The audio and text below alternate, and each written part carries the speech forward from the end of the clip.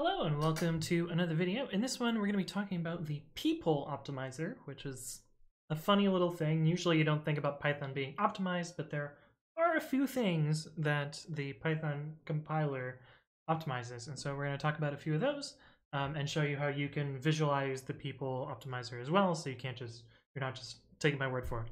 Anyway, let's jump into it. Okay, so this originally came up because Ashish proposed these series of functions on the Discord and asked which one should be faster. I initially guessed that, there are a bunch of different Boolean expressions based on some global variables and, either nested ifs or chained ands or chained bitwise ands. And my intuition on this was that this would basically be based on whether there was short circuit evaluation and nothing else. So when I looked through these, this was the one that I thought that was going to be the fastest. This if false case, because it's basically just going to run if false, that's going to be false, and then it's not going to evaluate any of these other ands. Whereas with a bitwise operator, it would have to evaluate all of these. However, I ended up being wrong about that for an interesting reason. There were actually a couple of the functions which were completely equivalent. One of them being this case 6 here, oddly enough, despite all of these nested things. I think these two also were equivalently as fast, and as was case 5. Yeah, so all of those. So 5, 5D, 5E, and 6 were all basically the same. And the reason for that is the optimizing part of Python's compiler. And so we're going to talk about that in a little bit. But basically, the optimizer was able to see that these are completely trivial functions and eliminate them entirely. It was not able to do it with this one because the optimizer does not consider logical expressions for whatever reason. But anyway, let's jump into it and show you a little bit more about what the peephole optimizer means and how you can visualize it. So we're going to open up Python today. Python 3, of course. And I'm just going to start by making some kind of trivial functions. So we're just going to call this function f. We're going to assign some variable. Let's just do 2 + 2 and return x. Now a human looking at this would be like, oh, x is obviously 4. And fortunately, Python also looks at this function as like, oh yeah, of course, this is 4, so I can optimize that. And we can visualize that by using the disassembler. I did another video on the disassembler. I will link that in the description as well. It talks about how Python is actually compiled, which we're about to see as well here. If I run the disassembler on this function, you'll notice that the 2 doesn't appear anywhere, and that Python has optimized this directly to load const 4.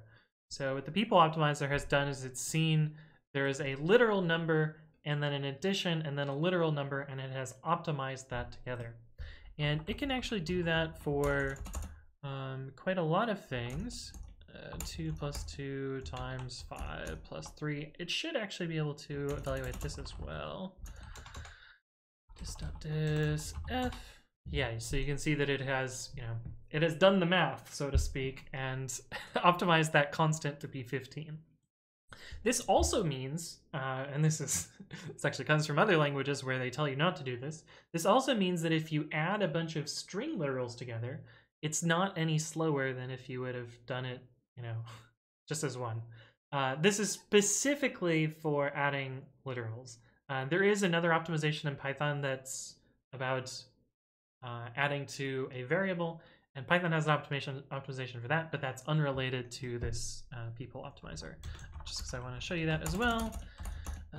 Foo plus bar. Oh. Yeah, okay, it still works. So the peephole optimizer has noticed that, again, these can be optimized to foo plus bar. Now, interestingly enough, in what we saw in the in that other example before, it doesn't do optimization for logical operators, even though it probably could. You can see here that it has evaluated the full logical and here, despite this always being false, and it cannot be anything else. But what we didn't show is that it actually optimizes out if false branches. So if you have code that cannot be hit,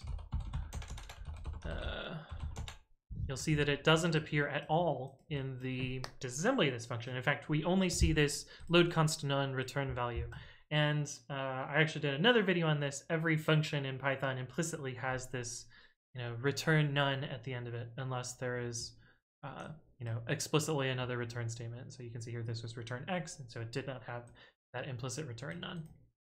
But this code is completely eliminated from the code object because the optimizer was able to say, oh, okay, this is always true, so we're always going to hit that branch. There's no branch here. This is always false, so this code can never be hit. And since this code can never be hit, and this is a trivial code, it's able to optimize that out entirely. Is there anything else that I wanted to talk about for this? I think that's all that I wanted to cover here.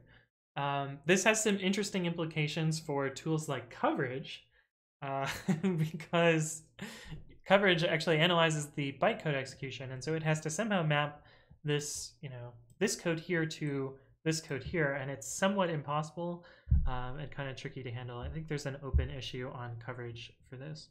Oh, there's one other situation that the peephole optimizer that I know of, there's probably more, that I know of that it can also optimize, and that is continue and break statements in loops. Sometimes those get reshuffled to be equivalent code, but fewer bytecode instructions or faster execution or less jumps, basically.